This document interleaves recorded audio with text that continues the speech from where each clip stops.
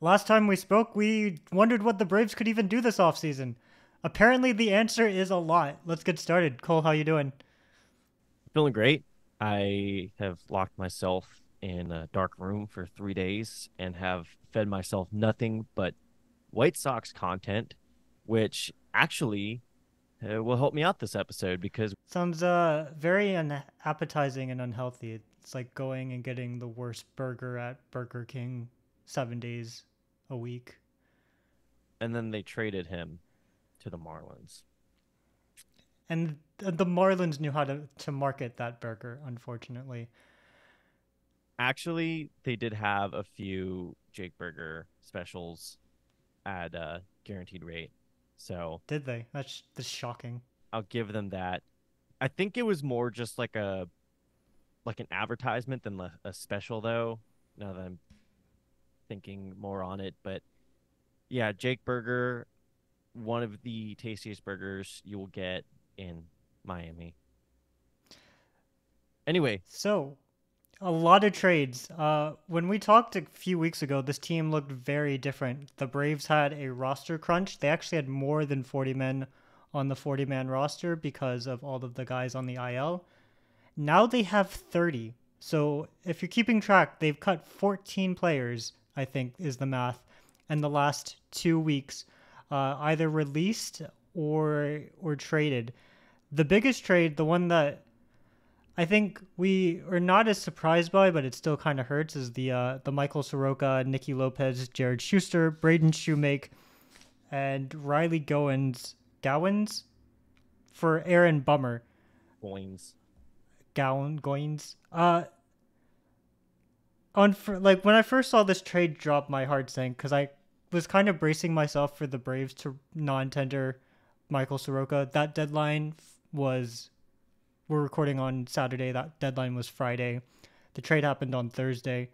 And if you don't know about non-tendering and all of this, basically, when teams call up players, they get like 6 years of service time, and after the first 3 years, they have to go through arbitration. But the team can decide to basically release them for nothing if they don't think the arbitration price is worthwhile.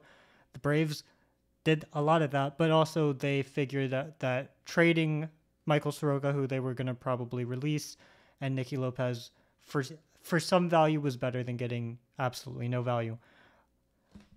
I'd processed Cole the Braves moving on from Soroka. I really had. Friday afternoon, it really hit me. Man, we're not going to see Michael Soroka in a Braves uniform again. And I was like, oh my god, that hurts. It's tough, especially you remember us in June when he made his return start and how excited we were. And we had fairly tempered expectations surrounding it. We knew he wasn't going to be back to his Cy Young form. Unfortunately, Achilles tear for pitchers is just, I don't want to call it a death sentence, but it's incredibly difficult. And the Braves, where they are in their window, just unfortunately, that don't have time to wait and see. Now, the White Sox are interesting because we do mention Jake Berger. He actually was in a similar place that Michael Soroka was in, and I know he's not with the team anymore, but he actually tore his Achilles twice, the same way that Michael Soroka did. His injuries happened, I think, 10 weeks from each other. The timeline was a lot closer, but this isn't an organization that is unfortunately bad, really bad, but at least In a lot of ways. I mean, you would know best. so many ways. But this is BravesKast. If you want to know my thoughts on the White Sox, check back in later this month. It's going to be scathing. But I'm glad that he's at least going to get a chance to prove himself in the majors. The White Sox are a team that pretty much just have to throw everything they can at the wall and see what sticks. So hopefully he finds his, for lack of a better term, footing while he is in Chicago.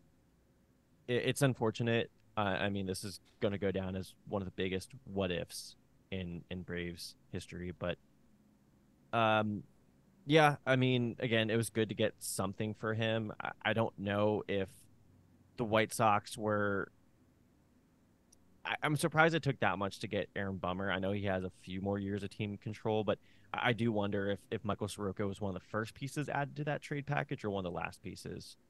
But My guess would be for my guess is they called Chicago, and they're like, "Hey, we like Aaron Bummer. Would you trade Michael Soroka for Aaron Bummer, or would you take Michael Soroka?" And they're like, "I mean, we like Mike, but we're gonna need some more." And then the conversation kept adding. The one I'm actually the most bummed about in terms of just production in this trade is Nicky Lopez. We were the first members of the Braves Nicky Lopez Club. We have not changed our banner yet. I don't have the heart to change it quite yet. Um, so funny that he went from an AL Central bottom feeder and was able to escape for 2 months. Must have been the best 2 months of his life, and now he has to go back to an AL Central bottom feeder. I mean, what a year for Nicky Lopez. what a 6 months. He got married either today or yesterday. So happy marriage, Nicky. We're still fans. Uh, the invitation is still stands if you want to come on the pod and talk about Braves, even though you're not on the team. We are still in the Nicky Lopez fan club. Uh, you are Tim Anderson's replacement in Chicago. Good luck. I mean, you're a great guy, great defense. Tough team, tough team. Uh, I personally don't understand trading him. Like I know $4 million is $4 million, but now the Braves don't have a backup infielder like anywhere. I just don't. The, the way I think of AA is that when he, this is part of his formula of building this sustainable contender. And in his mind, he doesn't make this trade if he doesn't know exactly what pieces he's going to put in place. So I trust the process. I just don't know who in the minors. I mean, that's the only option. We're not signing somebody. I mean, The options in like the free agent market are like Luis Guillorme, who is slow, can't play defense, and can't hit. The He fits the vibe check, right? But the thing about Nicky was he could play all over the field. He had outstanding defense. Nicky Lopez is top three defensive players in all of Major League Baseball. Not just like a bench player, like all of Major League Baseball. And maybe what's brewing actually is Charlie Culberson. He's going to fill two roster spots: relief pitcher, backup infielder. I truly believe Charlie Culberson deserves a shot in the bullpen. And I guess if he's in the bullpen already, you don't need a backup infielder. Yeah, I mean, it's always a dangerous game relying on all of your infielders playing a full 162. I think AA knows more than anybody you can't bank on that. But maybe he's thinking, you know what? Let's go into the season, and if we need to create depth, we'll create depth. I mean, he got Nicky for Taylor Hearn, so we must think if the Braves absolutely need a longer term guy, someone out there will give you him for Dylan Dodd or something. Um, the rest of the guys in this trade, we have Braden Shoemake. He was never going to get a shot in Atlanta. He could not hit at the AAA level. He was like 25, 26. I think he has a decent glove. He might have been good Nicky Lopez insurance, but he just wasn't going to get that shot with the Braves. Jared Schuster was a guy. I'm sure Jared is a lovely dude, but I could not watch his starts. And the Braves had such little respect for Jared Schuster that he got his number taken away twice. So he started the season wearing 45. Got sitting down. The Braves were like, "Oh, we're not going to see Jared again. We'll give Brad Hand his number." And they went, "Oh, shit, we have to call Jared up to make a spot start. We'll just give him Charlie Culberson's number." He makes that spot start, wears number 53, goes down to the minors. Jackson Stevens comes up, takes the number, and then the Braves have to use him again. Like, I don't think numbers merit that much, what uniform number you wear, but it is telling when you're on the 40-man roster and your team just constantly gives your number away. Like, he just wasn't that guy. Yeah, And no, I don't definitely. really know anything about Riley Gowans. I don't even know how to pronounce his name, and I'm so sorry. He's 24, and he hasn't played above high A, so there's nothing telling there. What are your thoughts on Aaron Bummer? So, in my White Sox research, I will say Aaron Bummer was not one of the players I focused on. It is nice having that left-handed reliever depth. We didn't really have much beyond AJ Minter for most of the season. It is interesting, though, the implications of where we feel Tyler Matzik is in his recovery. It seems like he might even be Tyler Matzik insurance if in the case that he's just not, 2021 levels when he comes back. I was also thinking Dylan Lee insurance, because the Braves purged anyone off with a shoulder injury except for Dylan Lee. So it might just be Dylan Lee insurance too. Yeah. So it is interesting, the implications of that. I feel like we could have gotten just like one more piece from the White Sox. I know basically we just kind of threw them, and this is with all due respect to everybody in this trade package. We did send them couch scraps, but I mean, I don't know about you, man. There's been times where I've been able to scrounge up some coins from, couch cushions and, from the, what's it called, glove compartment on your car. And I've been able to get, like a milkshake and a small fry. It does feel a little bit just the volume of it. But again, a lot of these are players we're going to non-tender anyway.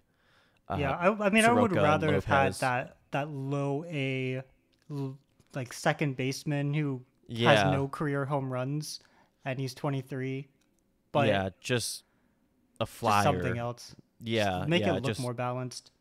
Exactly. So, moving. Do you want to move on? Do you have any more thoughts on this trade? I just have like a brief thought on Bummer. He had a 6.79 ERA. That's incredibly high. People are pointing to the fact that his FIP, his fielding independent pitching, was much lower at 3.5. That's still not great. Yeah. But also too, you have to think, again, playing for the White Sox in 2023, he has shown past success, and he also was in an infield with Tim Anderson playing shortstop, which I will say from my research was not a good shortstop defensively at all in 2023. So yeah, I mean, I trust the process too, but in terms of left-handed relievers, we're getting an upgrade over Brad Hand, but we're not getting another AJ Minter. Yeah, like, this isn't. Think about what was Pierce Johnson's ERA with the Rockies. I know it's a little bit different because Coors Field is a pinball machine, and US Cellular guaranteed rate is a fairly neutral ballpark, but you have to think that AA thinks the coaching staff can unlock something. Oh, for sure. The same way they this isn't even like Joe Jimenez, who had a 4.14 ERA with Detroit and then had a 2 FIP, like 2 even FIP. Mm-hmm. Like, it is still much higher. But again, a middle relieving lefty who is both not AJ Minter, because the Braves do need another lefty, and is insurance for Dylan Lee and Tyler Matzik. Like, I'm not going to hate it. It does hurt a little bit because we did like a few of the players in the deal, but it just makes you think what's the most we could have gotten out of that package. I don't think it would be much better. Yeah. No, I agree. We're going to breeze through this next one. Nick Anderson to the Royals for cash. That's I don't interesting. feel anything. I was a huge Nick Anderson supporter. He's a notable Rays reliever. What injury did he have? Because he wasn't... shoulder. The Braves purged anyone with a shoulder injury. Soroka, shoulder, and whatever, gone. Kyle Wright, who we'll get to in a minute, shoulder, gone. Dylan Lee, I don't know how he survived the shoulder purge, but he's the only one. Anderson had this weird thing where he pitched a game in Tampa Bay in July, and then the Braves went straight to the 60-day IL with him. And he didn't seem very happy by that. He was like, it hurts a little bit, yeah, but I didn't think I'd be out for 60 days. And then he tried working his way back at the end of the season, and the Braves were like, you're not making the postseason roster. I don't know. Yeah. I'm curious to know if the Braves front office has had a philosophy shift on shoulder injuries, where now they're like, we saw what happened with Soroka. We've seen just around baseball, like, you're 50-50 on this, and the bad end of 50 is horrible. Even So, Braves pitchers of years past, Brandon Beachy, I'm pretty sure he had shoulder issues, and he was getting Cy Young votes in his one season. So I think it's a philosophy of not holding on to a a beat up Ferrari. If it's just, even if it's even if it's a car that was once valued at millions of dollars, if it's beat up, if it's got a bad engine, if there's something fundamentally wrong, and I know we're talking about people here, living, breathing people, and not cars, but it's just, you don't, even if the goods were highly valued at one point, you don't want damaged goods. And we've seen teams who have tried to hold on to a player who's just had an injury that unfortunately happens, you just can't get back from, and the Braves are just not holding out any hope for those players. yeah. It's interesting. I mean, I'm so curious of how Soroka is going to pan out, Anderson's going to pan out. Maybe, and even if one of those three guys does pan out and the other two, just their careers are essentially over, I would cynically call it a success in my book. I mean, I would love. I think I would love if all of these pitchers succeeded. Like, I would love to see Michael Soroka back in the All-Star game in 2 years. I'd love to see Kyle Wright repping Kansas City at the All-Star game in 2 years. Like, I would love for Alex Anthopoulos to look terrible on these trades, just because these are, like, they're good pitchers. Soroka and Wright have had, I don't know that much about Anderson's personal life. There have been few mixed reviews, but with Soroka and Wright, they both have, great reviews from their peers as people. I want them to succeed. But I agree, at the end of the day, it's just like, if the likelihood Business. of them succeeding is low, then there's no point of holding on to them. And the Braves can spend the money elsewhere. I'll go ahead and move on to Kyle Wright's trade, though, if we're done talking about Anderson, because this is the one I actually dislike the most. Mm-hmm. Kyle Wright, for fans who don't remember, is out for 2024. He will not pitch at all next season. He has a shoulder injury, and we've said many times already in this podcast, those are bad injuries. This is his first year in arbitration. It's not like he's ARB2, and then next year he's going to be making, $10 million, $12 million. He was set to make $1.5 million this year, somewhere around there. He'd probably make $3 or $4 million in ARB2 when he's finally ready to pitch. I have no issue with the Braves trading Kyle Wright. But the return, and I really hope I look stupid in like 6 months, but the return is terrible. Jackson Kowar has a career ERA over 9. He's pitched over 80 innings, I believe. I think he's at 80 innings and a third. He's pitched across 3 MLB seasons. He's 28, I believe. And his FIP is 6. So it's not like he's been unlucky in those 80 innings. I saw something on Fangraphs from a few months ago that was like the pitching coach had worked on his stuff, and they think that moving him across the mound and like pitch mix and blah, blah, blah. He still got lit up in his last 3 outings. So I am not against Kyle Wright, but he would have been able to pitch 2 more seasons for the Braves. And you've basically Kowar only has 1 option year. So he's not that added flexibility. I do wonder if the fact maybe the Braves played their hand too soon, where the fact that they're trading Kyle Wright means that they know something dire. And I know teams have to release medical records for all their players when they're trading them, just due diligence. But obviously, with the players' approval and everything, that's what they agreed to in the collective bargaining agreement. Want to make sure we're practicing good HIPAA laws. But I just do wonder if the fact that the Braves put Kyle Wright on the trading block meant inherently reduce his value, if that makes sense. A team sees that, the Braves are calling the Royals about shipping Kyle Wright to them, and they're like, what is this guy who was an all-star or won 20 games a year ago, and you're trading him? I wonder if the Braves tried to get a better return and the Royals called their bluff. I could imagine curious that. about that. Even still, one of the things I think we'll have time to get to, but the Braves purged their 40-man roster. They are at 30 men right now.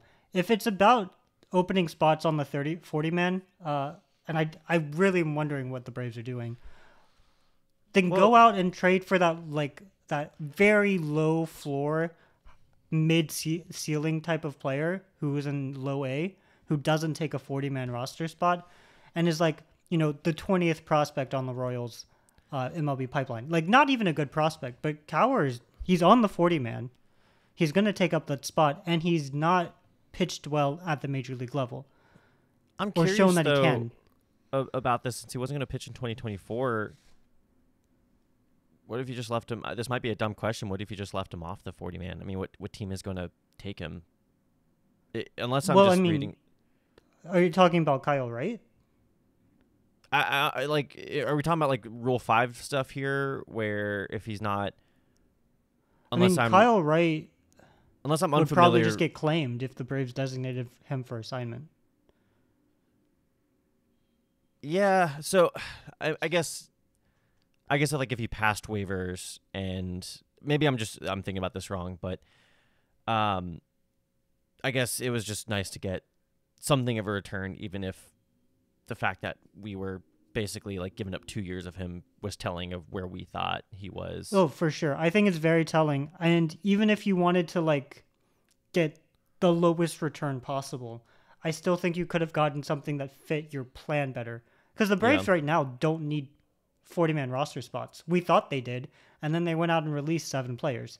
So now they don't. So Wright taking up a 40-man roster spot wasn't that going to be that big of a deal. And it's not like the Braves are penny pinching, unless, they are, which would be shocking to me. Well, they've mentioned they are increasing their payroll going into this offseason. By how much? Right, and they've just cut $8-9 million, and then Bummer's making $4 million. So they've cut a cumulative $5 million, and they've purged roster spots. Wright is just I don't understand it. I trust at the end of the day, I'm not in the front office. I trust the process. I just think that a guy with Kyle Wright's, he's only had 1 season of success. Mm-hmm. Maybe we're overrating it that much. His baseball stat page looks hilarious because you have bad year, bad year, bad year, amazing year, bad year, and I don't take much stock in pitchers' wins, but 87.5% of his major league total wins came in 2022. Yeah. He has 3 MLB wins outside of that year. But then again, I just am even if you are trading him for pennies on the dollar, you could get someone who's not on the 40-man roster who's going to take up a 40-man roster spot. And I wouldn't be shocked if it's March and Jackson Kowar gets designated for assignment. He just is not that kind of guy. I don't know. I'm confused, but it's interesting. I think a lot of us, it reminds me of, July 2021 when he made the Peterson trade. There's a full picture here, and, we're judging the movie of the Braves 2023-2024 offseason by the first act, and there's still plenty of story left to go. So it's interesting how we're going to look back on this in a few months and go like, oh, duh. That makes so much or it sense falls now. apart and we're left wondering like what was happening. Like realistically, the free agent market is pretty weak aside from one dream candidate and then, 3 other guys that you're like, "Oh, we'll take him." Like if the Braves the Braves are probably not going to sign multiple guys with QOs, qualifying offers. Like I can't see them signing Aaron Nola and Sonny Gray. Yeah, they're not going to do that. They're not going to lose 4 draft picks. So, and they don't have they've released any minor assets on the 40 man. So, and they don't have a great farm system. So they're not going to trade for Juan Soto unless they trade more assets off the 40 man roster. The Braves' stated goal this offseason was to acquire pitching and pitching depth. So you do wonder if, the trades for Wright, Soroka, guys that are either not going to be effective next year or not going to pitch next year, for a guy that will give us, it might not be the flashiest signing. I mean, who knows? Maybe we do go for Nola and then take a flyer on, a Seth Lugo or even a Michael Wacha, or I was going to name one more Padres starter who's a free agent, but does Blake he wear Snell. number 4? Yeah, no. So that does seem like the goal in my mind, just kind of cutting bait with guys that we just don't really see in our plans for a free agent that we feel like we can get a good deal on. And then also too, thinking about next season, and I don't know who's going to be on the market in terms of starting pitching next offseason, but we're probably not going to re-sign or extend Max Fried. And that is in the back of the front office's mind going into this What offseason. if this penny pinching this offseason, I want to go ahead and just throw it out there. Part of my delusional brain is just like, what if they signed Ohtani? It's not happening until it does, but it's not happening. Yeah. But what if the Braves have been penny pinching so they can go to Max Fried and say, hey, we know you want market value. We'll give you market value. You're an excellent pitcher. You've carried this team for 4 seasons now. 3 seasons? 4 seasons now. We'll give you that market appropriate value with 7 years, $250 million. What if they? Possibly. What if they do that? That's a market. That's paying market price for Fried. I just, what's the most we've paid for a starting pitcher and a contract? I mean, it's Charlie. Charlie's the most we've ever paid. Yeah. So no, I just mean in total value, not just AAV.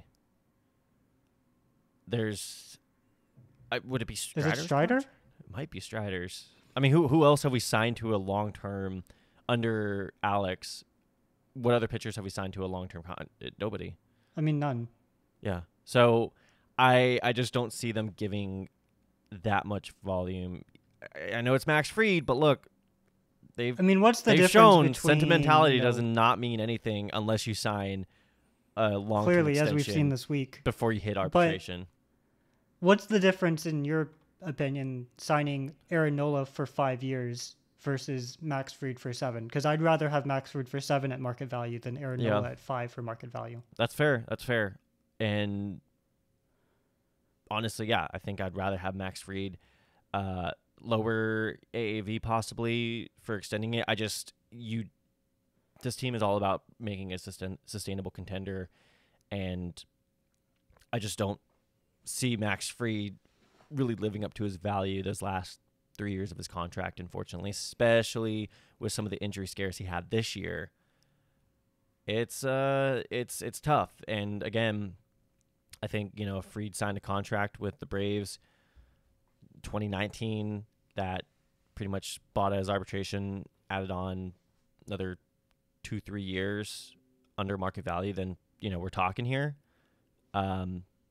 Obviously Max Fried is the team's MLB PA representative, would not agree to that contract, but it's I just don't see it happening, unfortunately.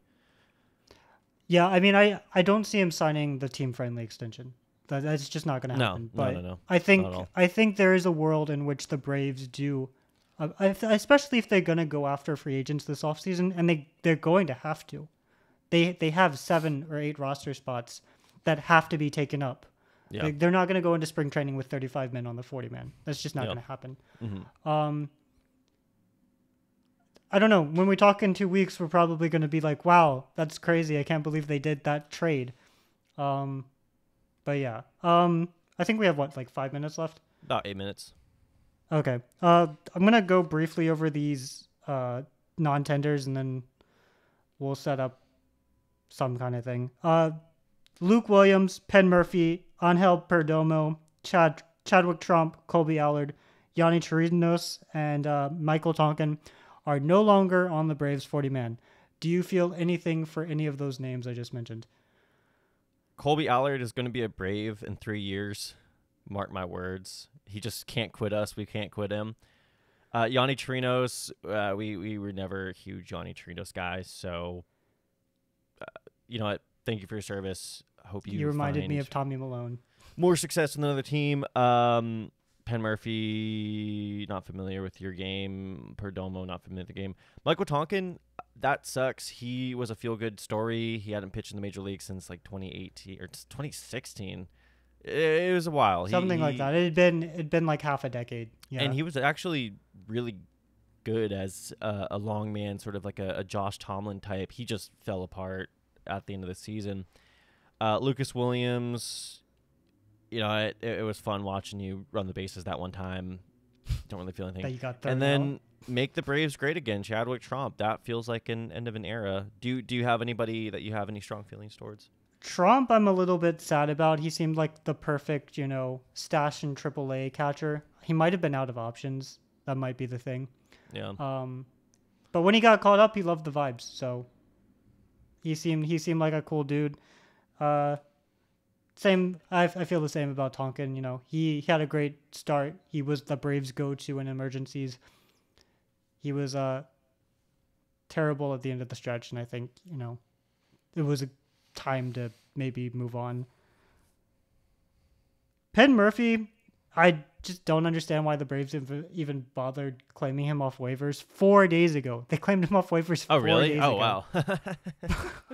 They claimed him off waivers, designated Chirinos for Sorry, assignment, and then just didn't do non-tendered it. Murphy 3 days later. I don't get the point of that. They claimed him off of waivers, hit him up, see if he passed the vibe check. He did not pass the vibe check. And they were like, you know what? Not worth our time. Nope.